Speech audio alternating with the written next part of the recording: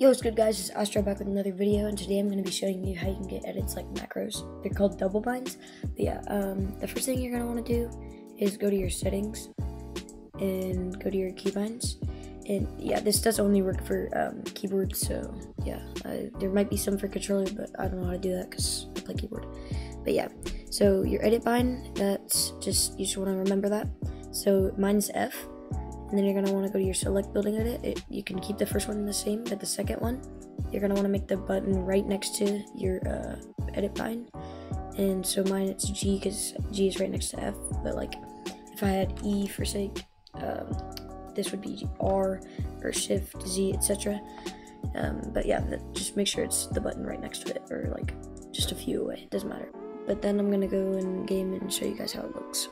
Alright, so now you're in game, so all you're going to want to do is you're going to want to take your bind, your edit bind, and your bind right next to it, your button right next to it, and you're just going to want to press them both at the same time really fast. And yeah, you get it at the right speed and you don't have bad lag or ping or anything, then you should be able to have edits like macros. It's going to be the end of the video, and if you guys did enjoy, make sure to like, subscribe, and yeah. Peace.